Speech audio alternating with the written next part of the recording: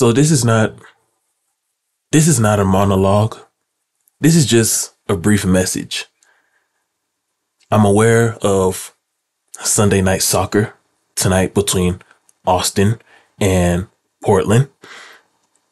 Both teams are below the line and they're fighting to get above the playoff line. And it's starting to look like Sunday night soccer may be a thing that MLS may pursue moving forward as we head into next season. It wasn't a lot of that this season, but in the second half of the season, it looked like they're just experimenting with it.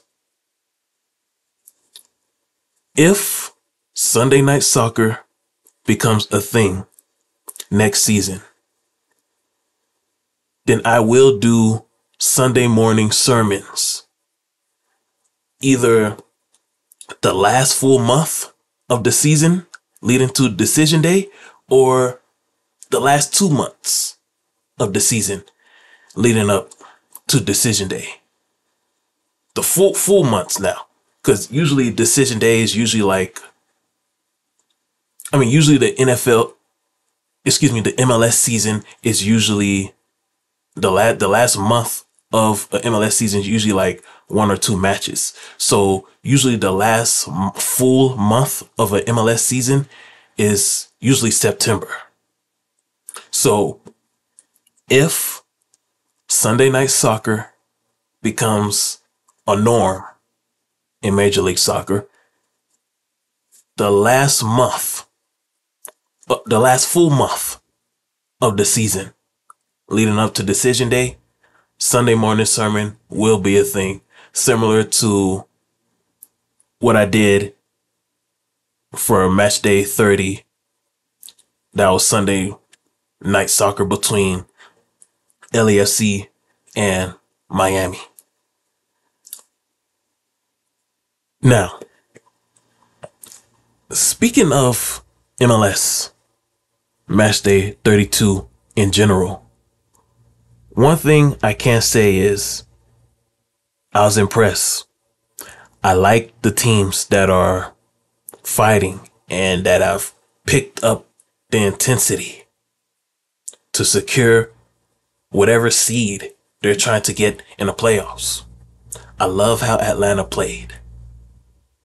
And the fact that Messi wasn't there, it played no role in Atlanta's performance. Even if Messi would have stepped on that field, Atlanta would have played the same. The outcome would have been the same, in my opinion. Maybe Miami would have had an extra goal. That would probably been it. I love how Orlando played. Very competitive. Orlando looks like they can be not only a dark horse for a Eastern Conference run in the playoff. They look like they can be a dark horse to win it all. I like how Houston played. Even though they gave up a goal late, it is what it is. Yeah. St. Louis fought back. El Tráfico was competitive. And even though the match resulted in a scoreless draw, the Hudson River Derby was competitive.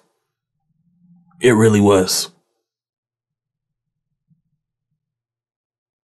So as we shift our attention to Sunday night soccer,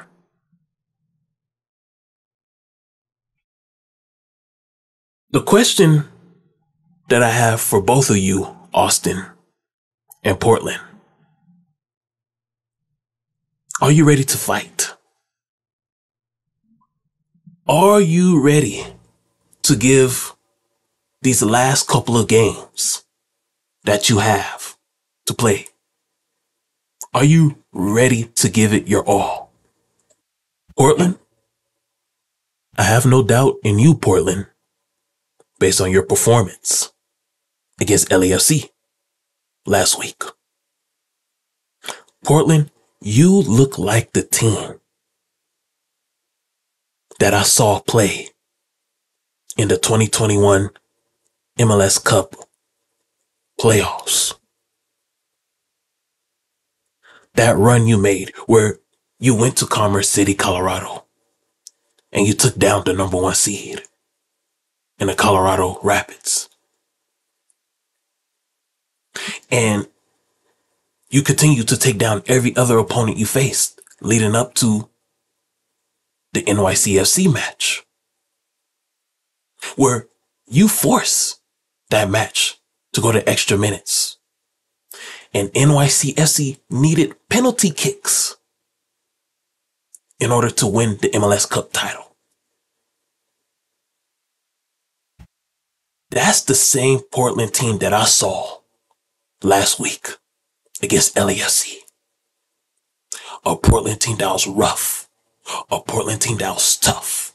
A Portland team that was aggressive. That's the kind of soccer team that I like to watch. I like to see teams that are aggressive.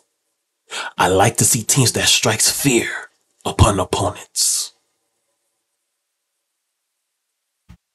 And you have that dog in you, Portland. That's the slang a lot of people like to use now. Do he have that dog in him? It basically means, are you really, really tough? You got it in you, Portland. You just don't show it as much. How about you start showing us that dog that you have for the rest of this decade? Portland has one of the most underrated fan bases in the nation.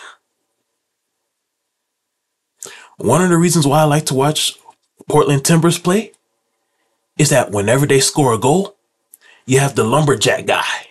He has the axe and he starts to cut the tree. He starts to cut the wood. But we don't see enough of that because Portland doesn't score, or Portland hasn't scored enough this year. Portland haven't played well a lot of times this year, and they haven't exhibited that dog that they have in their heart. I think Portland has one of the best, if not the best, game day experiences in all of American sports. And I never even been to a Portland game in person. I think that lumberjack guy who always cuts the wood every time Portland scores, I think that's one of the coolest entertainment traditions in American sports. And Portland, if you make the playoffs, I want to see the lumberjack guy cutting the wood. But that won't happen if you don't score. So for the sake of entertainment, Portland, get back to being that tough dog that you once were in 2021. Because I know you got it in you. Your fans know you got it in you.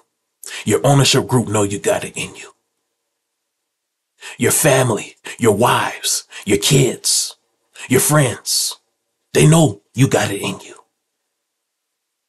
But do you believe that you have it in you, Portland Timbers? And I'm talking about you, the players. Do you believe you have that dog in you? We're going to find out tonight in Sunday Night Soccer, Match Day 32. Now, as for you, Austin, what happened? What happened? There's a lot of high expectations for you this year. I mean, there hasn't been a drastic change in the roster. I mean, now Diego Fagundes is gone. But a lot of the fans are saying he wasn't really impactful this season. We still got Sebastian Driussi. I barely heard the name Sebastian Driussi this year. And that is strange. That is very strange. Because Driussi was a bona fide star. He was one of those guys we thought he was going to be in the race for the Golden Boot or MVP. But this year, nothing. Austin, you have to understand, and I'm talking about you, the players. You guys got to understand that you represent the capital of Texas. And Texas is one of the most popular states in America. When people from other nations, other countries, when they think about America, the biggest states that they name out the most is New York, Florida, California, and Texas. In no particular order now. But Texas is part of those big four states, the big four popular American states: New York, Florida, California, Texas.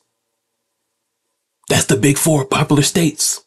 That's the American big four when it comes to state popularity. And Austin is the capital of a big four state. So when people hear about MLS and they find out that Austin has a club in the capital of Texas, they're going to be wondering, is this team really good? And because you are the capital of Texas, Austin, quite frankly, more people will pay attention to you than they pay attention to Dallas and Houston, regardless of those cities being bigger in population and size. Austin, I don't know what it's going to take for you to get it together, but my message to you is similar to what I told Portland. You have that dog in you too. Look what you did last season. None of us expected you to make it as far as you did to play against LAFC in the Western Conference Final of the MLS Cup playoffs. We didn't expect that. Honestly, we expected you to be on the same level as Charlotte.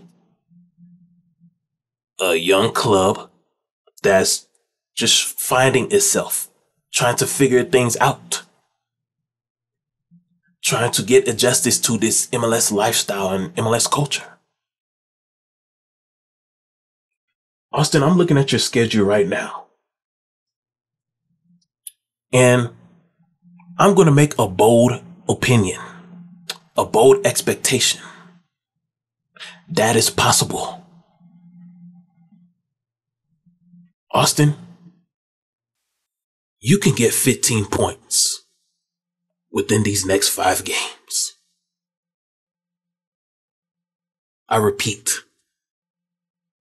you can get 15 points in these next 5 games. You can go on a 5-game winning streak starting tonight. Portland is not better than you. The New York Red Bulls is not better than you. LA Galaxy is not better than you. Colorado Rapids is not better than you.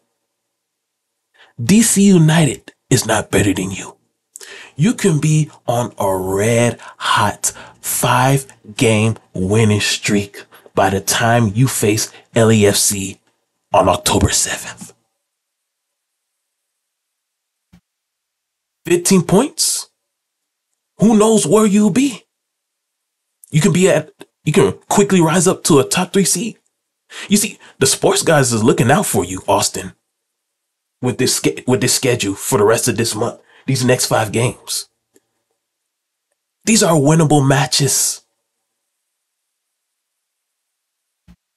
All of these matches are winnable for you. These 5 teams you play, they're not great. They're not good. They're average. All of these teams you're playing